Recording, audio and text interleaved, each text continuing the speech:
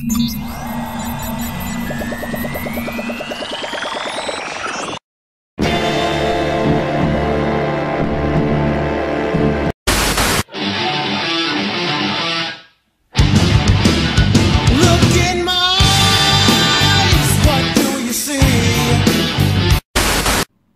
and welcome to Halcyon Blink. My name's Ron Rising, I'm going to be your host for this episode. And on this edition, I want to talk about Into the Matrix. Why do I want to talk about Into the Matrix? Well, Into the Matrix gets a bad rap these days for being glitchy, for being buggy, for being washed out, for being poorly conceived, all this, that, the other.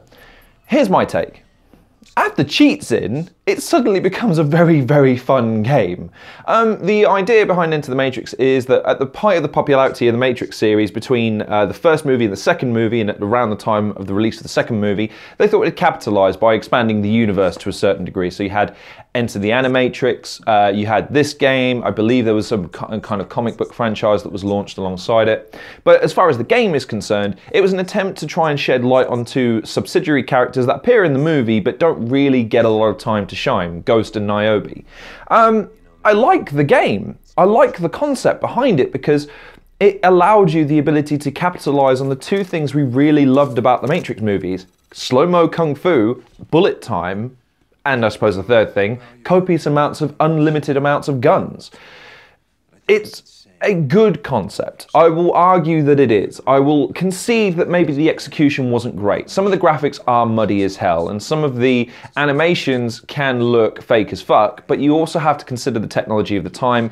If it were to be made today, I would be severely disappointed by this kind of graphics and motion capture, but it was what it was. It was, for a promotional tool, as far as promotional tools go, this is one of the better ones. You have to concede that. You have certain actions like you can run on walls, you can spin in midair, you can jump long distances, you can go into bullet time, you can use different guns and store different guns, you can fire them simultaneously, you can do kung fu moves, you even have the interaction with the agents being what they are, they're basically unbeatable, unless of course you go into bullet time, in which case you do have somewhat of a chance to fend them off. You can't kill them. You certainly can't shoot them, but you can fend them off to a certain degree, or at least counter some of their attacks in order to disable them for a moment or two. The running mechanics, though, are the things that disappoint me most about this game, and a lot of this game does concern running from place to place, especially, again, when you're running from agents or trying to get from place to place in a time trial mode.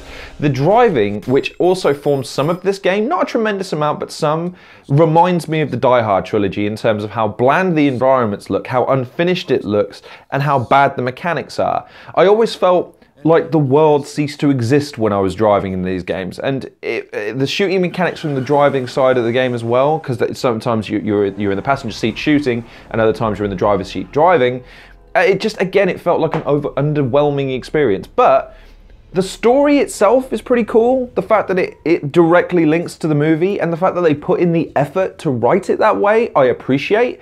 The fact that they filmed a whole bunch of cutscenes and gave them context and had interactions from other characters from within the movie, again, I appreciate that. And the graphics, yes, don't look amazing now, but at the time they were serviceable. So I'll give it a pass as far as that's concerned. In terms of a recommendation, I would recommend this game for people, again, looking to go back and experience an old school PlayStation 2 game that maybe didn't get their kicks from something like a Tekken or a fighting game or something along those lines, wanted something more action-based, but wanted something kung fu-based. I think a lot of first-person shooters, specifically third-person shooters, don't really have much of a hand-to-hand element these days.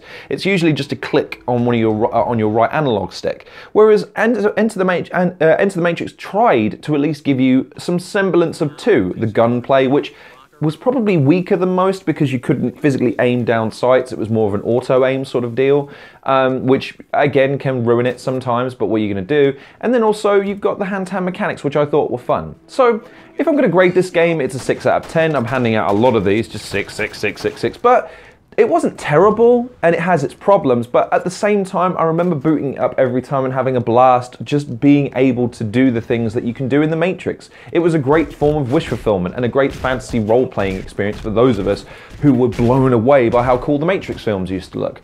So, if I'd recommend this to anybody, listen, go back with the idea that you can use hand-to-hand combat to disarm people and kill people and knock people out, and also then transition into slow-mo, running up walls and shooting guns. It's pretty cool. so long as you can avoid its pitfalls. So thanks very much for watching this episode of Halcyon Blink. Please like, share, subscribe, check out some of the other content creators in the description below. Follow me on Twitter, and as always, take care of yourselves, and I'll see you guys on the next episode of Halcyon Blink.